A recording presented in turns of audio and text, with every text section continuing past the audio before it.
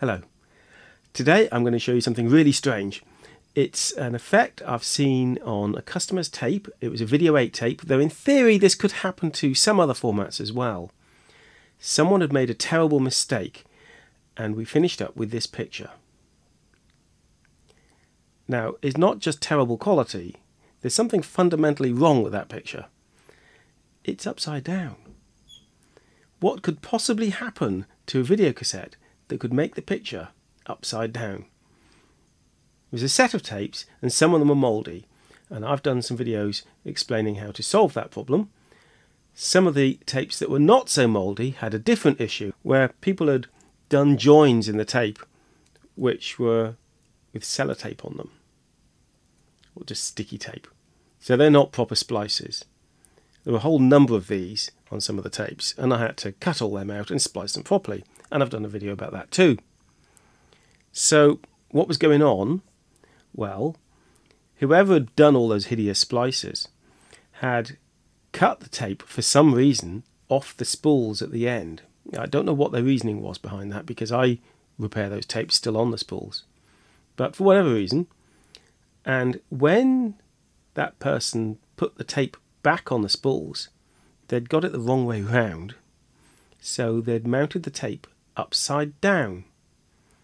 Now, there's no natural process where a tape can be upside down. You can get a tape that's twisted, that can happen, and another effect can be if the tape is wound on a spool the wrong way round, that can happen. But getting it upside down is a special kind of stupid. And why did we get an upside down picture? Or something resembling a picture? Let's see if I can demonstrate that. Here's a scrap camcorder deck. What I've done is I've applied power to this motor, so I've managed to make it lace up.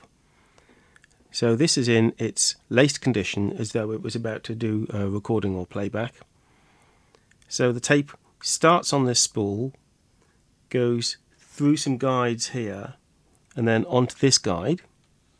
This guide, well, these two are critical on the alignment of most video decks, and I've done a video on the past about what happens on 8mm decks when these go out of alignment. Sometimes they're not locked off very well. So the tape reaches the head drum here, goes around in a loop to the exit guide, and then it goes via the pinch roller and capstan, and then back into the cassette. There's a few other parts here, but we don't need to worry about those quite so much at the moment. The key thing is this head drum. The head drum consists of two parts: a lower drum, which is static, that stays put, and the upper drum, which spins. The upper drum spins anti-clockwise, and it's got video heb tips on it. Typically there's a minimum of 2, but there can be quite a few depending on the format and specifications of the machine. So as this spins in that direction and the tape travels quite slowly through the machine, it, if you like, draws stripes of video information on the tape. We can think of it as drawing. Of course, it's not a physical thing, but it draws magnetic stripes. And the way these work, if you can see the tape is there, and the slope of this drum relative to the tape is such that, let's look at the exit here, let's look at the end first. As it leaves the tape, it's at the top, and as that head drum approaches the tape on this side, it's at the bottom. So the video information is drawn from the bottom of the tape through to the top. There may be other tracks depending on the video format. VHS and Beta have linear and audio tracks and other things going on, but fundamentally the bulk of the tape consists of that video signal, which is drawn in stripes on the tape. So if we were to unfold that into a flat piece that we can see, let this piece of paper be a videotape, and the speed of this travelling through the deck is very low compared to the speed of the head. to the point that we can almost think of it as being not moving at all.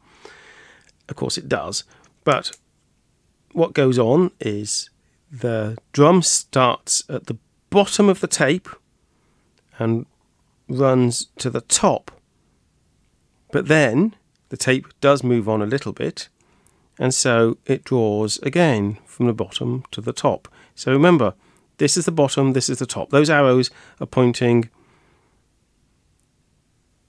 to the end of each sweep. But the important thing to note is this is the start of the video information and this is the end.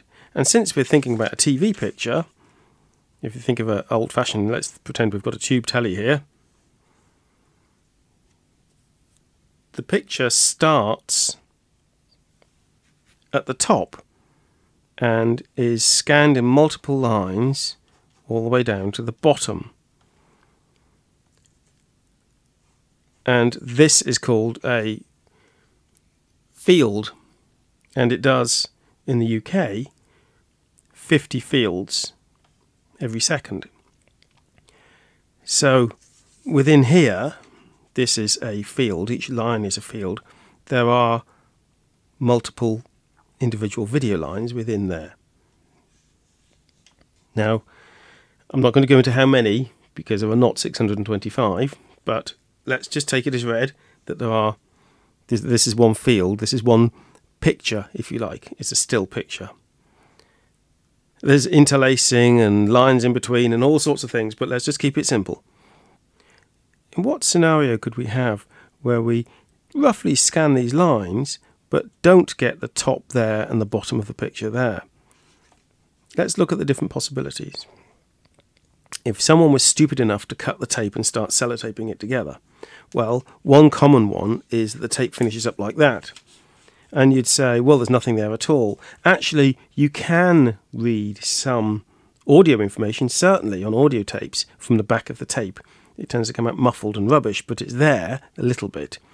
And so in theory, you might be able to possibly pick up some information from the back of the tape. But look, the machine's heads are going to be travelling this way. As we scan here, we're not going to see anything of those lines because we're going to be travelling across them. So that isn't what's happened.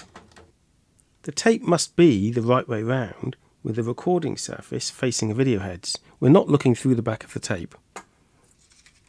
But if we flip the tape right the way round like that, our player's going to come along in this direction, and yes, it will see the lines.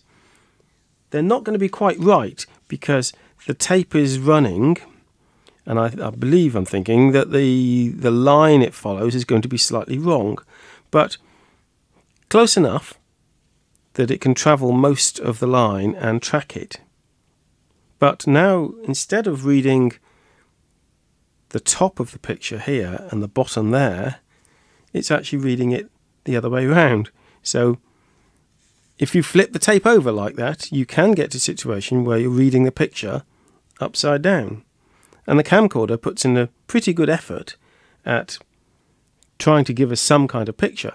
The way the colour is set up is all wrong, so the colour's awful. And there's various information missing and mistimed. But fundamentally, you can see some kind of upside down picture. Now, would this work on other formats such as VHS or Beta? Well, possibly not so much, because on VHS or Beta you get control pulses on one edge of the tape. And if you read that the other way around, you're just going to hit the audio signal instead of the control pulses. So you won't be able to track, and there's possibility you'll see some sort of picture, but not very much. So what I did about this, of course, was to take the tape off the end spools, rotate it around correctly, and play the tape, and we got good picture and sound. Well, I hope you found this interesting. Even people who have worked in audio and video technology for a long time could be surprised to find out that it's possible to scan a videotape upside down and get any kind of picture. It was a surprise to me anyway.